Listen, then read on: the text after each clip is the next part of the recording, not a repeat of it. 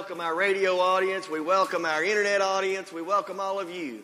We are so glad that you have joined us here for our continued revival services here at North Etowah Baptist Church.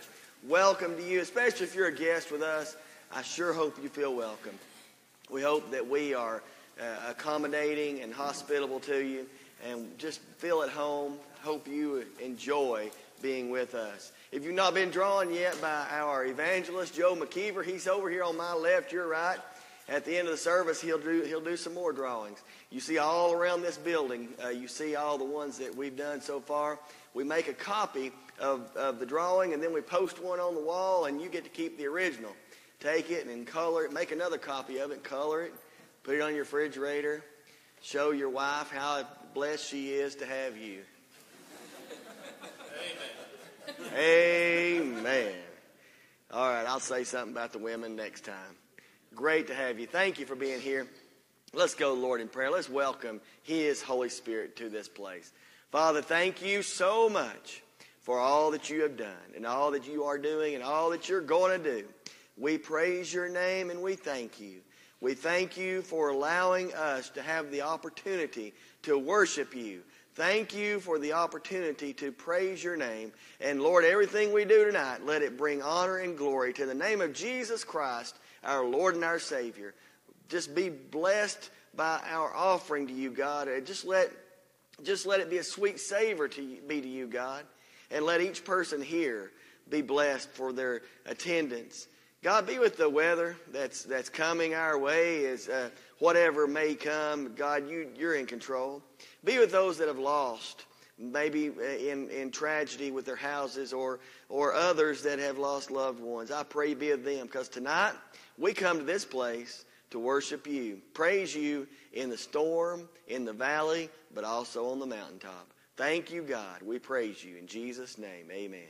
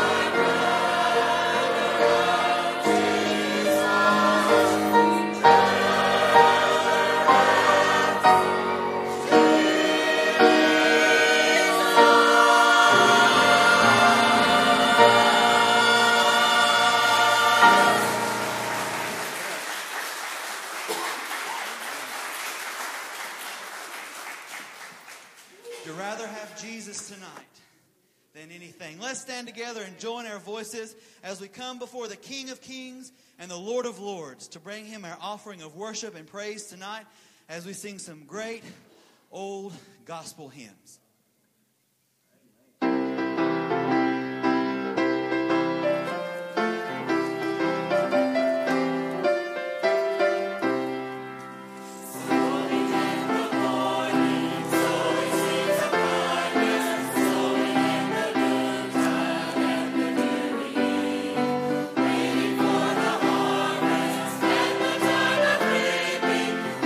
Rejoicing, bringing in the sheep.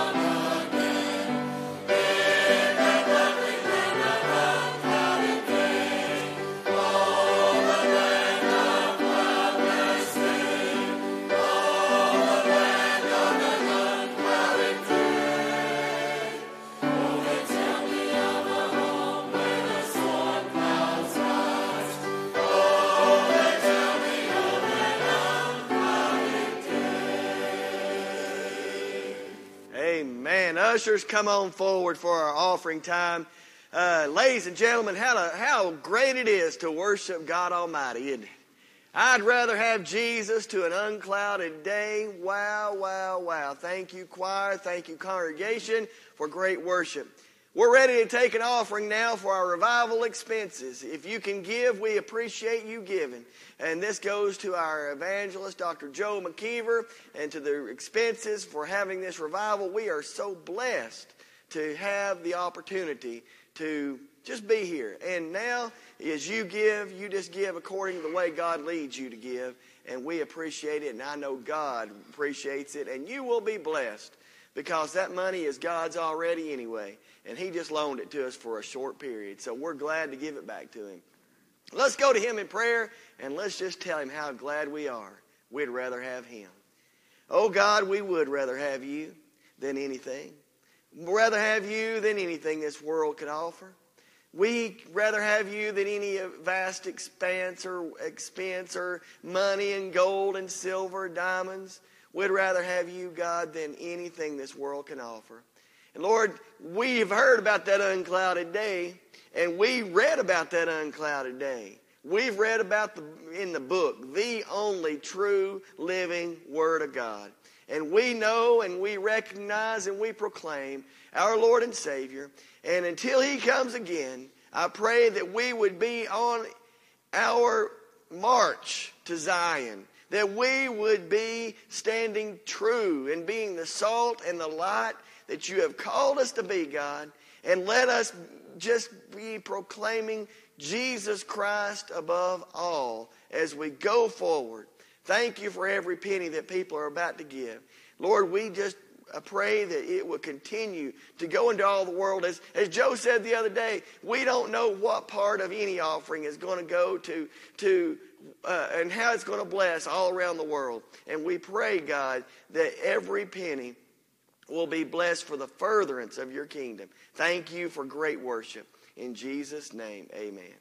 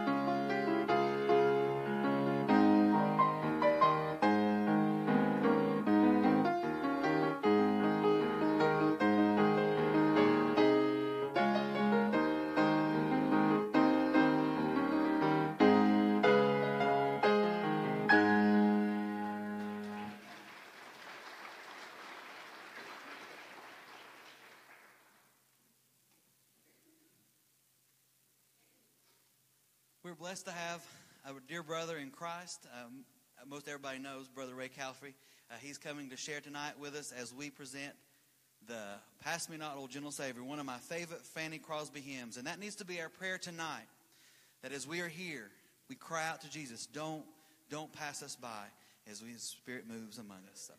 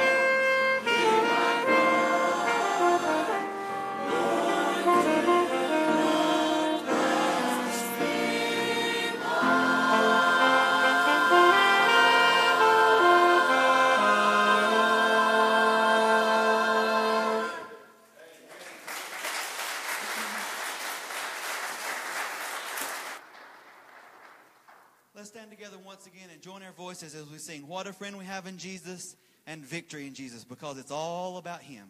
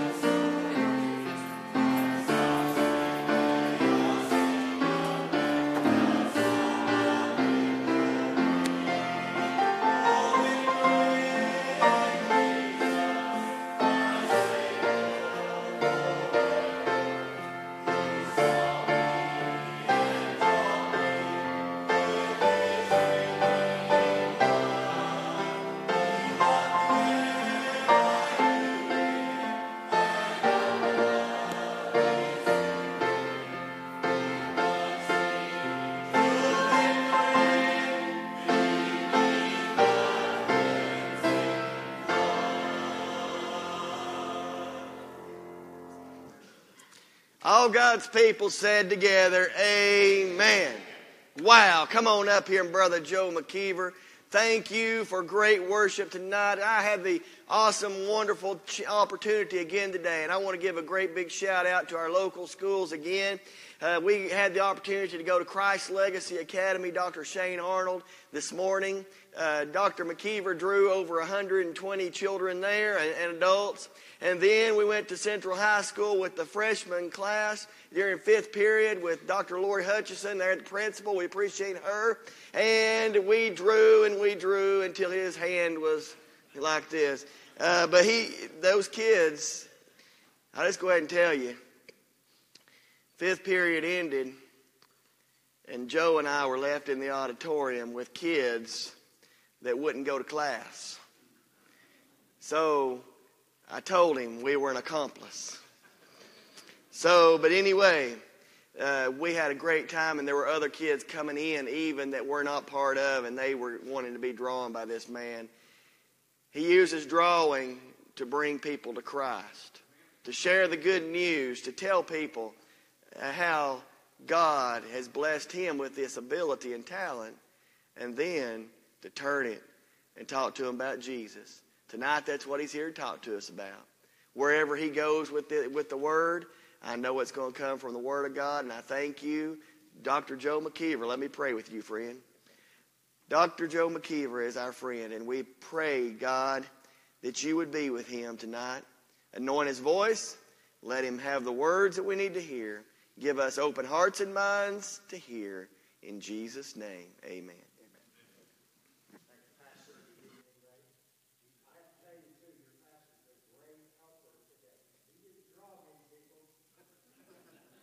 He sure helped me and even ran errands for me a time or two. By the way, it's been a wonderful worship service tonight, Brother Jason. Thank you so much. And nobody has worked harder than Miss Kay back here. This lady really earned her pay, whatever it is, on the piano.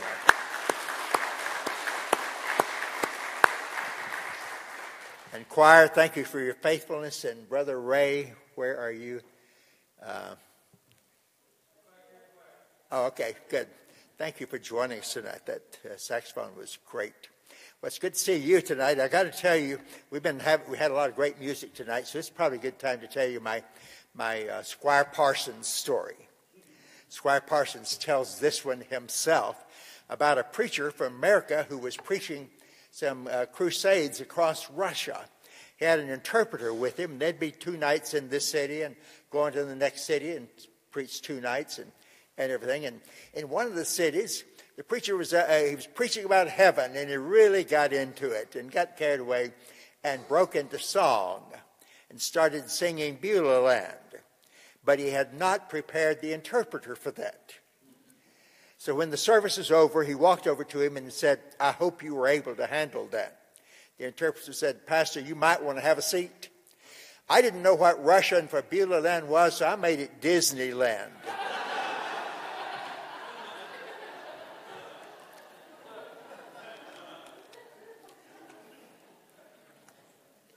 Which, if you stop and think about it, is just about the idea that some people have of heaven. And Miss Tara, that was a great solo there at the front. I'd rather have Jesus. Thank you for that. Well, several scriptures tonight for you, and we're going to start tonight in the last 3 verses of Habakkuk. I'll give you 15 minutes to find it. Actually, Habakkuk is easy to find. So it's the 5th book from the end of the Old Testament. The last 3 verses of Habakkuk, there's nothing else in the Bible like these 3 verses. You need to memorize them, Christian, because they're going to come in handy for you somewhere along the way. Habakkuk 3, 17, 18, 19. Though the fig tree should not blossom, and there be no fruit on the vines, though the yield of the olive should fail, and the fields produce no food, though the flock should be cut off from the fold, and there be no cattle in the stalls, yet I will exult in the Lord. I will rejoice in the God of my salvation. The Lord God is my strength, and he has made my feet like hinds feet, like the feet of the sure-footed mountain goat. He causes me to walk on my high places. I don't know if anybody in here is familiar with farm living, but if you are, you know that what he has just described here in these verses is economic disaster. He said there's nothing in the field, nothing in the barn, nothing in the orchard, nothing in the pasture, nothing in the cellar, nothing in the crib, nothing in the safe deposit box, nothing in the pantry, and yet I'm still going to rejoice in the Lord. My friend, if you can rejoice in the Lord at times like that, then you either don't live in the real world or you know something.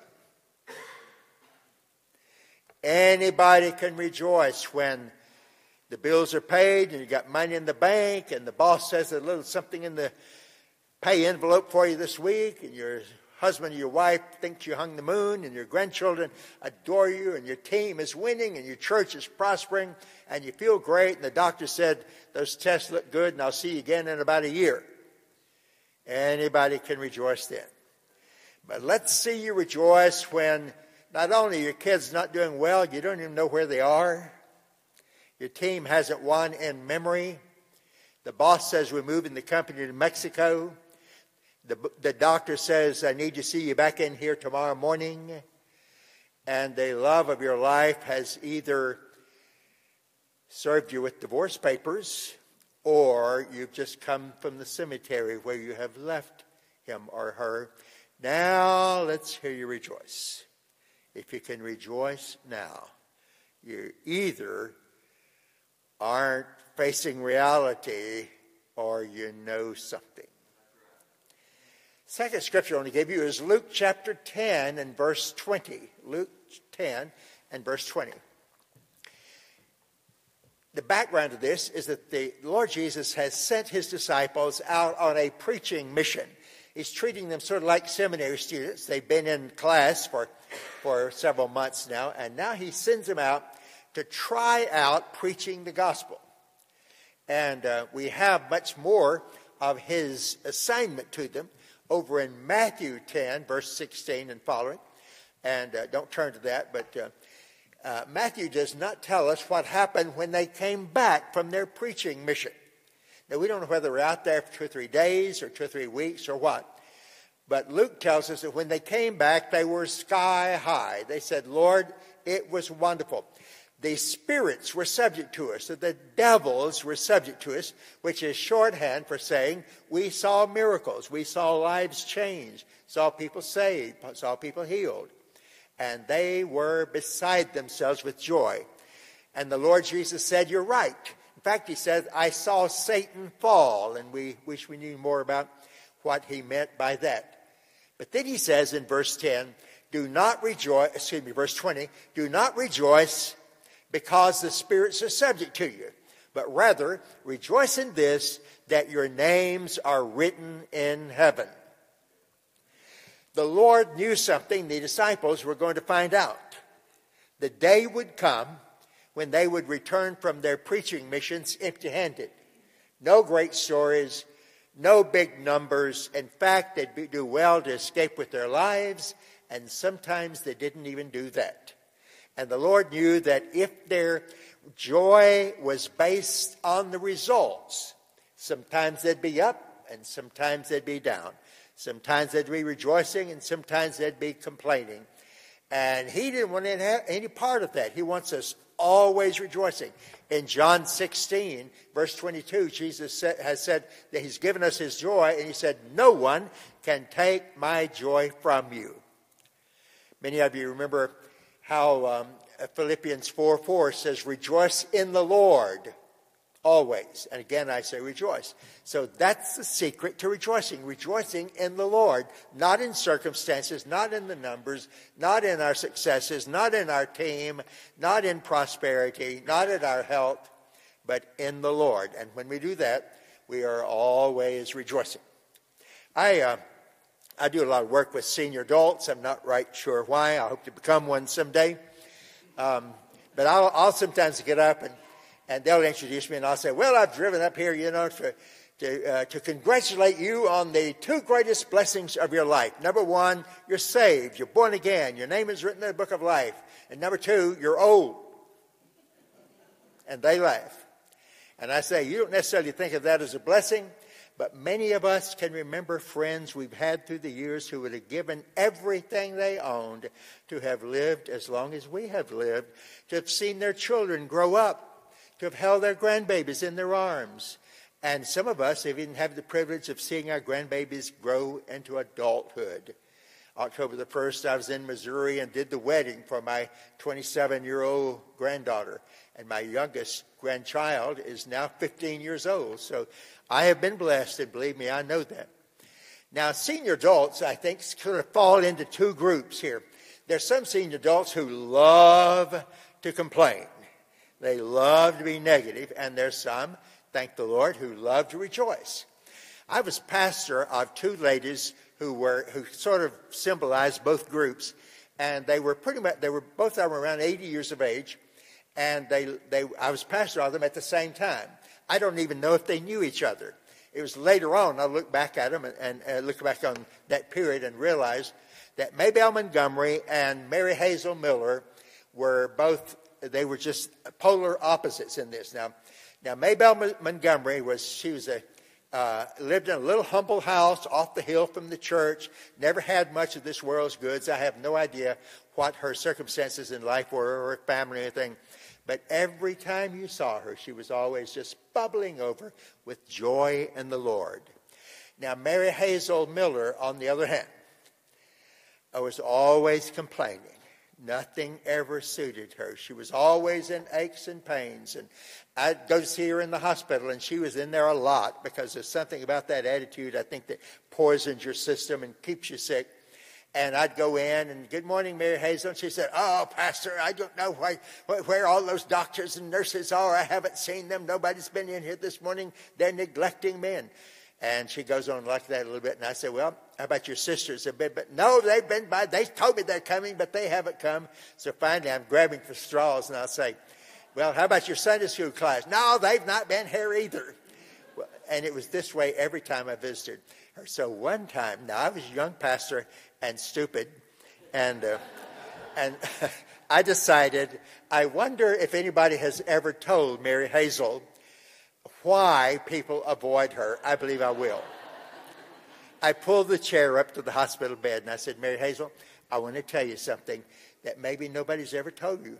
I want to tell you why people avoid you. And Mary Hazel, you have the worst attitude of anybody I've ever seen. Nobody can stand to be around you. And I waited for the explosion. And all she said was, Dr. McKeever, and went right back to criticizing. Now, Maybelle Montgomery, on the other hand, they called us in the church office one day, and they said, Miss Montgomery has fallen and broken her hip, and we have her in emergency at the hospital. And I dropped what I was doing and drove down there. I walked in the back door there, the emergency, and she spotted me. She was lying on a little gurney over here, and she spotted me, and she called over so everybody could hear her. Praise the Lord, preacher, he left me one good leg. I said, what in the world are we going to do with you? Now, friend, I want to tell you something. If you're one who loves to complain, remember now, I'm talking senior adults. If you're one who loves to complain and worry about the future, there are actually some reasons to do so, and I'm going to give you 4 reasons to worry about the future. Number 1, you're old. Number 2, you're getting older. 3, you're going to die. And 4, between now and dying, chances are you're going to have a lot of medical problems and medical bills. So if you want to worry about the future, get on with it. However, most of us don't want to worry and complain. We'd rather rejoice. I got some really good news for you. If you want to rejoice in the Lord, there are 10,000 reasons to do so. We're saved. We're born again. Our name is written in the book of life. Our sins are gone. There's no condemnation for those who are in Christ. The Bible says the transgressions against us have been nailed to the cross. They're underneath the blood of the cross of Calvary. Our sins have been separated from us as far as the east is from the west. He has buried them in the deepest part of the ocean. He says, your sins and iniquities I'll remember no more. We are indwelt by the Holy Spirit, overshadowed by his love, undergirded by his power. He goes before us, comes behind us. He gives us the Bible, gives us the Holy Spirit, gives us a charge, a message, a work to do in this world, gives us promises that are out of this world, says we shall dwell in the house of the Lord forever. We're going to have an inheritance that is incorruptible, undefiled, that fades not away, reserved in heaven for you, and so shall we ever be with the Lord. Why aren't you rejoicing? If you want to rejoice, you got plenty of reason, but you have to choose. You have to choose. Well, let me take a break for just a second here.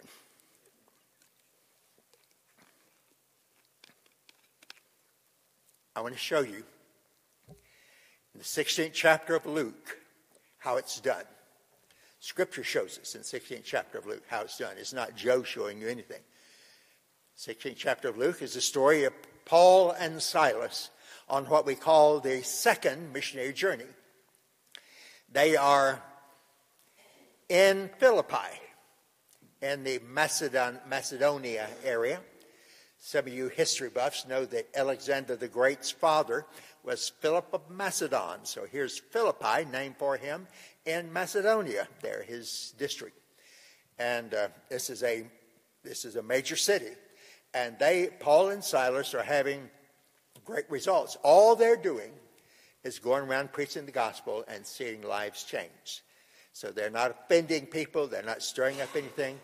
However, there is one thing that bothers Paul. There is a servant girl, a slave girl, probably a teenager, who is possessed by a demon, and some unscrupulous men own her, and they're making money from her because the Bible says that demon has given her a spirit of fortune telling. Little reminders to us to beware of anybody who's telling fortunes. And so they're making money from him, and yet she finds herself drawn to the Apostle Paul. And she keeps telling people, these men are prophets of the Most High, now you listen to them. But she's not qualified to be speaking, witnessing for the Lord because she's demon-possessed. And finally, Paul gets a bait of this, turns around and speaks to the demon inside her and casts him out. Suddenly, the girl is normal and whole and has no supernatural power and no devil within her. And her owners are furious because they just lost their investment. So they stir up a mess there in the town and stir up the crowd. And they get the magistrates, the local city council, involved in it. And because Paul and Silas are foreigners, and they've created an uproar throughout the city in the last few weeks as they've been preaching. People have known who they were, and a lot of people have not quite known what to do with them. So now they have an excuse, and so they arrest them and have them beaten, and they call the jailer to them, and they tell him, now you put these two men in the most secure part of your jail and hold them overnight. We will deal with them in the morning. Well, the jailer knows instructions when he gets them. So he takes these men with their bloody back, the wounds are untreated. He takes them up to his jail, locks them into the stocks, which is in the interior part of the jail, locking their feet into them. And then he locks the outside part of the jail, and he spends the night. My hunch is that he didn't normally spend the night at the jail because he did have assistants, and so he stays there, but he knows that he has got to make sure that these men, nothing happens. And the Bible says in verse 25 of Acts chapter 16 that about midnight, Paul and Silas began praying and singing hymns of praise to God. Stop right there. Now, can you believe this? These men are in incredible pain. Their backs are open wounds. Do you suppose Paul said, Silas, I just feel like singing? I don't think so. If that had been Mark Wade and Joe McKeever in there, we'd say, Lord, where are you? Lord, we're trying to do good, and look how they treated us, Lord. But these men are rejoicing in the Lord. Now, they're doing it by faith. They're doing it by faith. And you know what? There's an attitude among some of God's people that if I don't feel it, then it would be fake to do it. And the right answer is no, it would be faith to do it if you don't feel it. If you say, I have to feel it before I can do something, that makes your emotions the ruler of your life, the Lord of your life. Your feelings are fickle, friend. You can't trust your feelings. Your feelings vary based on hormones, whether you got enough rest, what the last person said to you, how your wife is treating you, what you ate last night, or 1,000 other things. You don't trust your feelings. We do it by faith, not by feelings. My dad gave me a great little line about this. My dad was 90 years old and lived in North Alabama on the family farm. And I had been invited to speak at an annual luncheon that the Alabama Baptists put on in Montgomery. And they have the governor and his staff come in. They have the state Supreme Court, and they have the legislature and leading pastors from around the state. And so when they invited me, I said, can I bring my dad? And they said, of course. So the night before this event, my brother went up, spent the night with mom and dad, and then early that morning, he brought dad down to Montgomery, about 150 miles. And about 10 o'clock or so, my brother and my dad walked in the hotel room where my wife and I were. My wife gave Dad a big hug, and she said, how are you feeling, Pop? Now, remember, he's 90 years old. And my dad said, well, when I got up this morning, I decided not to ask myself that question because I might not like the answer. Well, is that great or what? You know what some of us do? We ask ourselves how we're feeling so we can decide what we're going to do today. Am I going to go to church? I don't feel like it. You know, my mother was probably 90 or more when, and I wrote this in my journal. That's the reason I remembered it. I would call her every Sunday morning when I was going to preach. And so she said that John, one of her grandsons, had spent the night with her. She had been widowed by then. And she said, at breakfast, she said, John, are you going to church? And John said, oh, Granny, I don't feel like it. And she said, oh, honey, if I only went when I was feeling like it, I'd never go to church. See, you don't take counsel of your fears or your feelings.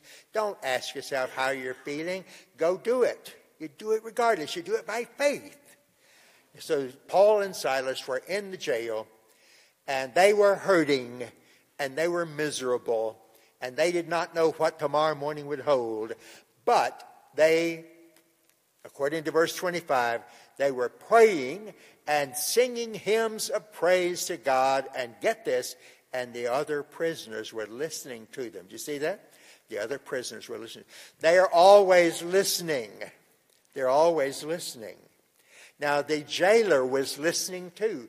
And the reason we know that is what happened next. Sometime that night, the Lord in heaven sent an angel with a jail-sized earthquake, and he rattled that building and shook those walls and busted the seams in the walls, and the doors of the jail opened up, and the chains broke. The jailer awakes with a start, calls an assistant to bring him a torch, and he sees down the hallway there, doors hanging off their hinges and chains out in the hall, and he knows he has lost his prisoners. And the Bible says he's about to fall on his sword. He's going to save the magistrates the trouble of executing him in the morning. And the Apostle Paul calls, everybody, don't hurt yourself. We're all still here. That was one more bizarre thing that happened that night. And that's how we're to understand what happened next. The jailer ran in and fell before Paul and Silas and said, I want what you've got. What must I do to be saved? Now, the only way he could have asked such a question was he had to have been listening to what they said the night before as they were praying and singing hymns. They had to be talking about Jesus and salvation. And he said, I want to be saved. And they said, believe on the Lord Jesus Christ, and you shall be saved, you and your whole household. So he believed, got saved, and now he does something that is so surprising that an hour earlier he would have died before he did it. He took them out of the jail and took him down to his house. Woke up his wife and mother-in-law, the Bible says his household, and one of them got up and cooked some scrambled eggs, and the other put salve on their back. And meanwhile, Paul and Silas are talking to the household, whoever is in the household, about Jesus. And they all got saved, and they went down to the river in the middle of the night, and Paul and Silas baptized them. Then they came back to the house, and Paul says to the jailer, now put us back in jail. The jailer took them back up, And the next morning, I love the drama of this. The next morning, the magistrate sent a messenger up to the jailer and said, okay, I guess they've suffered enough. Turn them loose. And Paul said, I don't think so. We're Roman citizens.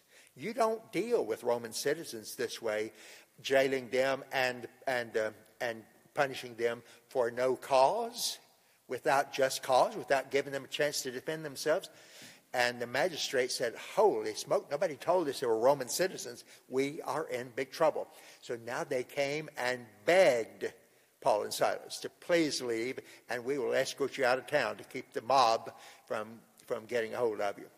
And on the way out of town, Paul and Silas went by the house of Lydia, where the church was meeting, where the church in that town met, and to tell them two things. One, we're leaving, probably pick up their rest, whatever clothing they had left there, and to tell them, by the way, somebody go over to the jail and visit with the jailer and his family, because we've got some new converts in the family. And wonderful story. But don't miss the fact that at the end of Acts 16:25, it says the other prisoners were listening. Friends, sometimes God will let you and me go through a mess because the world is now going to be watching to see how you handle this. So you and I, if we are so self-centered, we'll think, well, why does this happen to me? Well, the answer is God thinks that you can be trusted to do this thing right because people are watching. And if you'll get it right, then people will come to Christ because of your faithfulness. And that's what happened in this case. They won people to Christ because they learned to rejoice in the Lord and not in circumstances. Now, Jesus said, I want you rejoicing because your names are written in heaven. Can I ask you a little question about that? When's the last time you have rejoiced and given thanks to the Lord that you're saved, that your name is written in heaven, that you're a child of God, that when you die you're going to heaven, that your sins are gone, that the charges against you have been dealt with on the cross? When's the last time you've done that? You know what this means is that Jesus says, I want you rejoicing in something that is secure and lasting and unchanging. Now, you and I believe that the Bible teaches once saved, always saved, that our salvation is secure. Now, we didn't make that up. It's right in the Scripture. Jesus said in John chapter 10, verses 28, 29, I'm giving them eternal life, and no one can pluck them out of my hand. My Father is greater than everybody, and nobody can pluck them out of my Father's hand. So this is the security of salvation. Jesus said, I give them eternal life. I'm just sort of amazed at the way people say, well, it's eternal unless you choose to do such and such. Well, then it's not eternal. We treat this like it's a vacuum cleaner guarantee. Well, the warranty is void if you use the vacuum cleaner. It's void if you do this or do that. Well, there's no such thing. I give them eternal life. For God so loved the world that he gave his only begotten Son, that whosoever believeth in him should not perish, but have what? Everlasting life. Everlasting life. Everlasting life. Have you given thanks to the Lord today for everlasting life? That's what he has given you. We don't understand what all it means, how it can be. We don't understand what heaven's going to be like. We just have little glimpses, what somebody call rumors of heaven in Scripture. But it's not going to be like anything we've ever thought of. Eyes have not seen, ears have not heard. Neither hath it entered into the heart of man the things that God has prepared for those who love him. 1 Corinthians 2:9. Have you given thanks to the Lord for that? Well, I don't feel like it. Listen, friend, give him thanks anyway, regardless of how you're feeling. Jack Hinton is a retired Baptist preacher over in the eastern part of North Carolina. When Jack was pastoring in New Bern, North Carolina, last church he served, he took a group one summer on a mission trip into the Caribbean. And Brother Jason, if you're going to take a mission trip, you might as well go to the Caribbean. They need the Lord down there too. And while they were there, they went to the little island nation of Tobago. And the missionary who was their host took them one day to a leprosarium, a leper hospital. There is and they had their hearts broken when they saw what leprosy does to the human body. It's disfiguring. It was just amazing. And they were ministering to the patients across the campus there. And the director, after a little bit, came to Pastor Jack and he said, we have a chapel, if you folks would like to lead us in a worship service. And Jack said, we'd love to. So the Carolina group lined across the front here, and they brought in the lepers patients. Most of them were able to walk, and some came with wheelchairs or helping one another. But something is very strange. Pastor Jack, standing in the front, he said one of the women patients, came in and sat on the back row and turned facing the back wall. That was strange. Well, the Carolina group led some songs and prayers and read scriptures and had testimonies. And after a little bit, Pastor Jack said, folks, we have time for one more hymn. Does anybody have a special hymn, favorite hymn you'd like for us to sing? And now for the first time, the little woman on the back row turned to face the front. And Pastor Jack said, I found myself staring into the most hideous face I had ever seen. Because of leprosy, the woman had no lips and no nose. And when she lifted her hand to make a request, there was no hand there, just a bony nub. And she said, could we sing Count Your Many Blessings? And he just lost it. He stood there and the tears came up and choked off his voice. He couldn't get a word out. Had to step out the side door, go outside and just weep. Somebody else stepped up and led the song. One of the men walked outside with him, put his arm around him and said, you'll never sing that song again, will you, Jack? And he said, oh yeah, but not in the same way. Can you rejoice in the Lord? Can you count your blessings? You say, well, things aren't exactly right. Friend, if you got to wait till everything is right before you can give thanks, you'll never do it. You live in a fallen world. We are frail creatures. He himself knows our frame. He is mindful that we're but dust. God's under no illusion about you and me. He knows we're made of humble stuff because he's the one who made us. So you do it by faith, not by feelings. Lord Jesus, I thank you. I wonder tonight during the invitation time if you wouldn't just like to come and kneel here at the front or stand here or sit on a pew or something and just pray and give thanks to God for his salvation for you. You haven't done it perfectly. Nobody has done it perfectly. I certainly haven't. Your pastor hasn't, and you haven't either. Don't wait on that in order to give thanks to him. Some of us just want to come and pray. I hope a lot of us will fill this altar and do it. Is there anybody here who says, well, preacher, I'm on the outside looking in. I've never been saved. My name is not written in the book of life.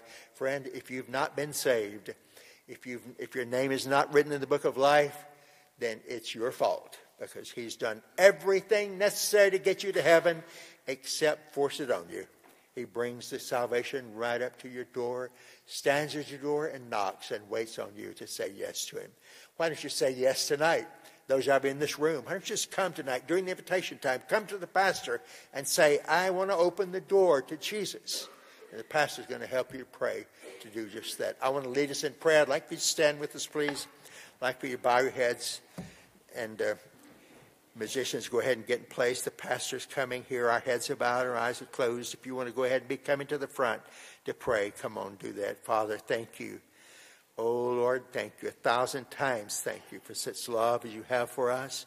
Thank you for the salvation that is ours in Jesus Christ. Thank you, Father, for writing our name down in the book of life, for making us your children.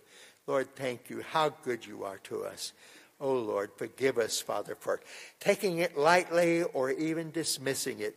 Oh, Father, draw somebody here tonight, somebody who needs Jesus, somebody who needs to be saved.